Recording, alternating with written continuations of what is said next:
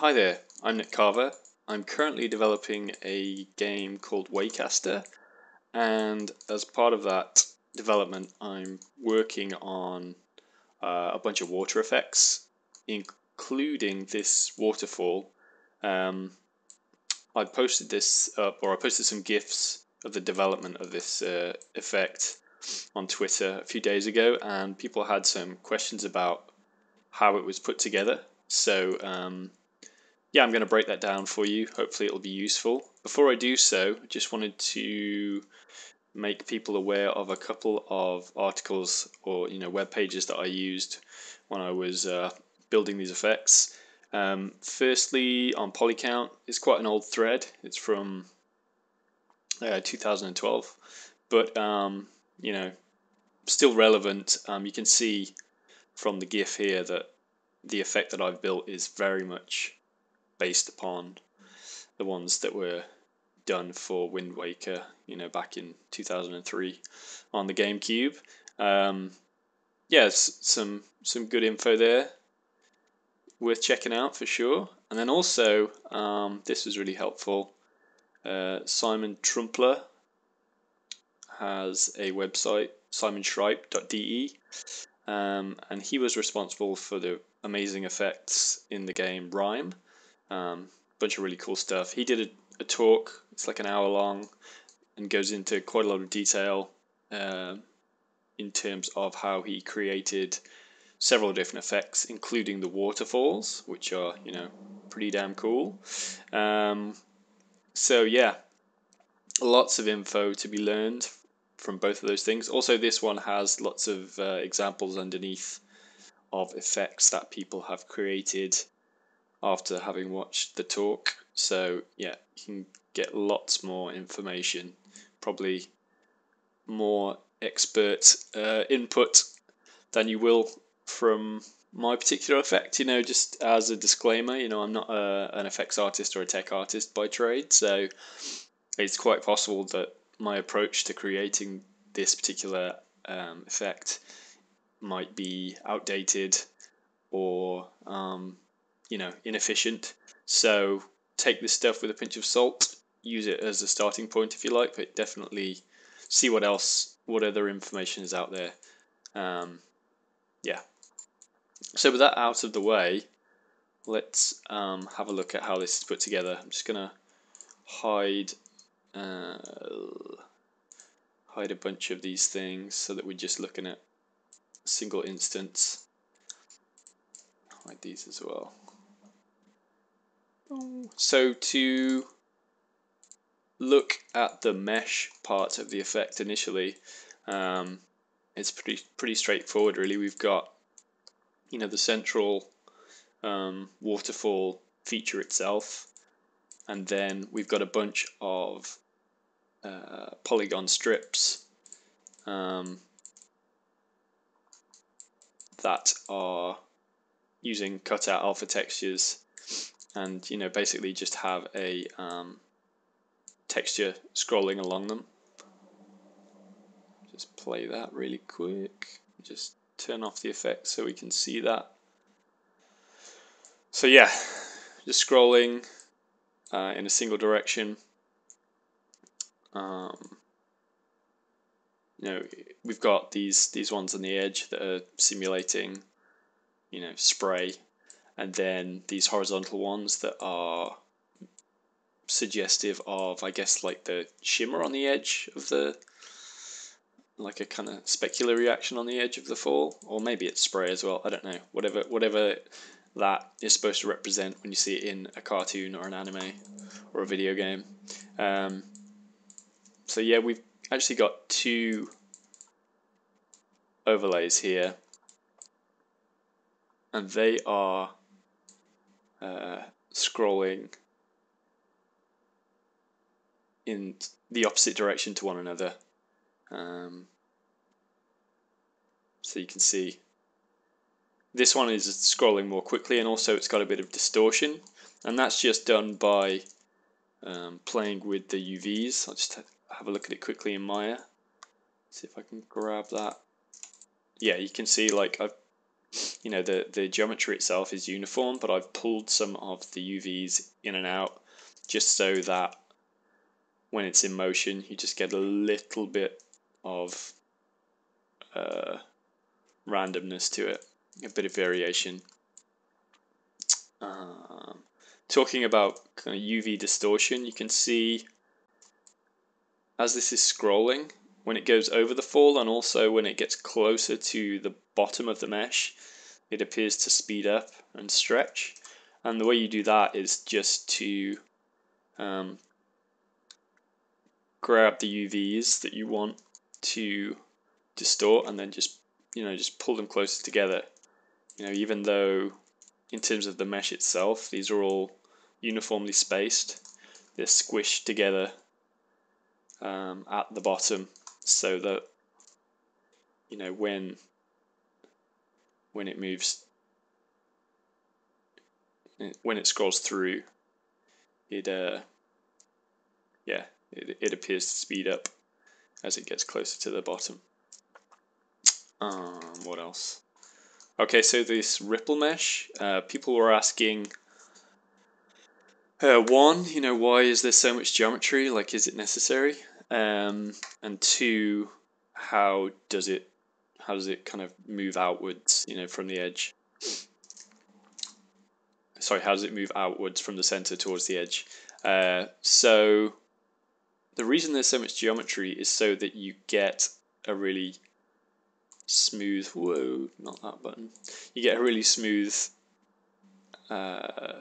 line, it's pretty close to being circular. I could half the poly count of this thing, and it'd still work okay, but you start to see the faceting due to it being, slightly lower in terms of its poly count. I've also got two meshes here, same as the piece up here, and there's the other way to tackle that would be to have just one mesh, but have a double layered shader, double layered material, and just have two textures scrolling at different rates. I'm not sure exactly which is the more performance. I don't know which is more costly. I've just done it this way because I'm not particularly au fait with putting my own shaders together. It's something that I'm intending to invest some time in, maybe through Shader Graph, I'm not sure. But yeah, right now I'm just doing it with two separate meshes overlaid on top of each other, and then one is rotated slightly so that they look slightly different when they move out. So in terms of how that scrolling is working, basically if I just grab a single quarter of the UVs, you can see here.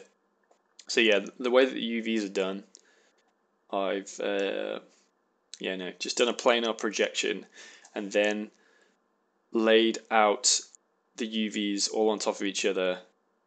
Just cut them into quarters and put them all together, and then flattened out all of these lines. So whereas on the mesh it's circular, I've just squashed them all to be completely flat, apart from the edges where I've kind of pulled it out for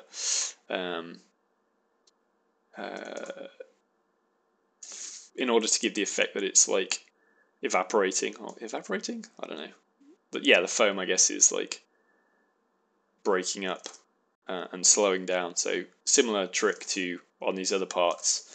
If you pull those UVs out, then you're going to get that effect. But yeah, basically, if you lay them out, if you lay your UVs out like this and flatten out the curve, when the texture scrolls, it will move in this direction outwards just by scrolling vertically. I think that's it in terms of the mesh components. So now if we look at the effects, there's a few different particle emitters as part of this. The way I am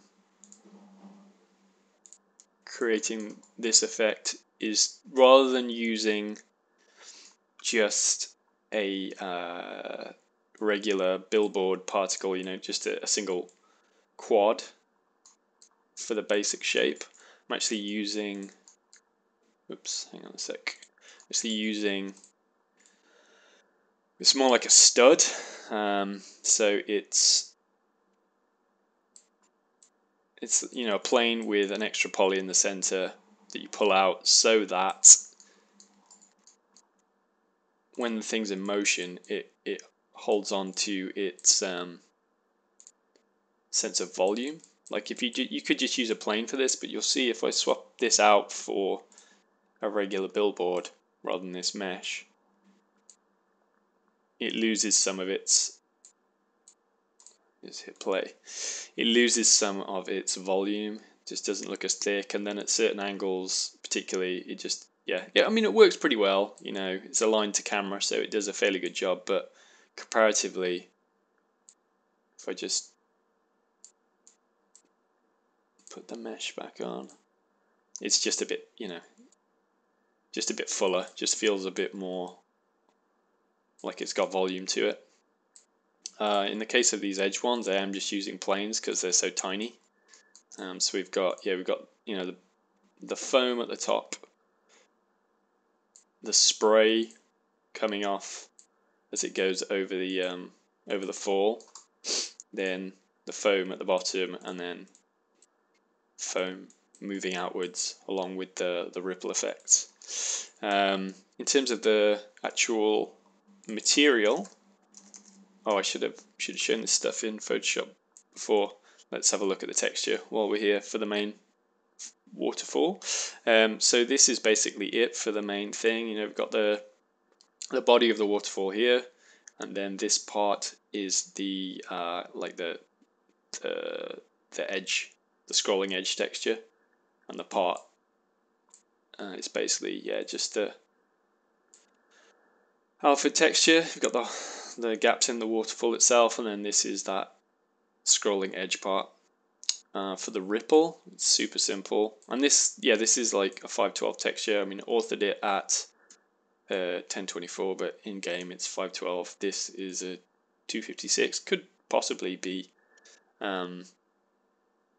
smaller even. Like if you're just doing alpha cutout, there are ways that you can compress textures to way smaller, which I should probably invest some time in doing. But yeah, right now this is what it looks like. It's just a couple of lines, and the texture for the particles is basically just this alpha cutout hexagonal shape. So let's have a look at that again. And that's pretty much it. Hopefully I haven't forgotten anything too major. But yeah, in terms of the budgeting for this thing, it works out at about 2,000, maybe 2,300 polys, like with all the effects being emitted. I think for like desktop and console, that's not too heavy. Like if you're going to have a scene with like tons of them in, then it's maybe going to be a bit much, but I think it's okay, generally for a sort of medium spec system. If you're looking to do this on mobile, then I think you probably have to be more conservative. But yeah, that's how it's put together, really. If you want to keep up with the development of the game that I'm working on, or maybe see more tutorials like this, then you can follow me on Twitter, either at Nick D Carver or at Waycaster Game, and I will put links to my Twitter account and to those pages that I mentioned at the start in the description of this video. Alright, hope this was useful, and get in touch if you have suggestions of like how this effect could be made to be more efficient, or just look better or whatever. Would love to hear your feedback. All right, thank you. Bye.